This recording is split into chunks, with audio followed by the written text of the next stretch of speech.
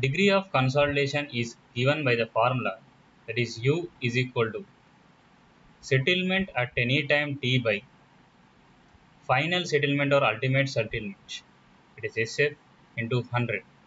and it is also given by the formula, that is UI minus UT by UI into 100,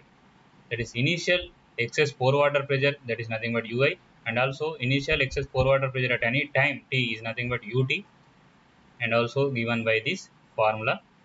And if U is less than or equal to 60%, then time factor is given by the formula, that is pi by 4 U square.